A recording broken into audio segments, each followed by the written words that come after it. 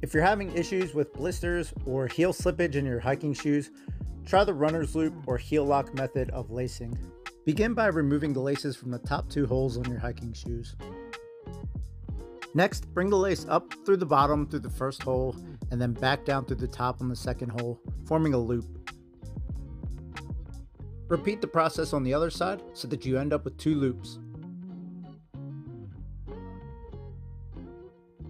Cross each lace over and through the loop on the opposite side. Cinch the loops down and tie your hiking shoes like normal from here. This will help keep your heel locked firmly in the shoe and prevent sliding and friction, which causes blisters.